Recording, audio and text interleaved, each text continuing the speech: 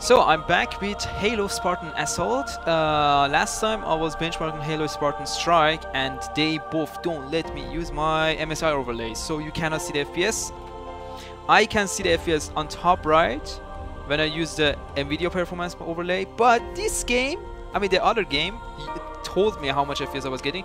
This game doesn't. It just shows me nothing. I have no idea how I should turn it on. I don't know. I cannot use anything. If I turn on the overlay, it's gonna just crash. Let's just play the game. It could just show me the FPS. It's not. I mean, it's silky smooth.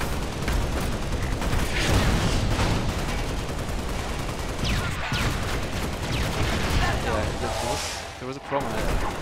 There actually are enemies. I mean, it's a fun game. Looks like a fun game, but my GPU is being used at 40%, just using 60 watts. 34% now, 68 watt. My CPU isn't being used that much. I think it's not 4K. I couldn't change this, change the resolution though. So that was it for the beautiful and disappointing benchmark. I hope you comment, like, and dislike me forever. I mean, subscribe to follow for more disappointing videos.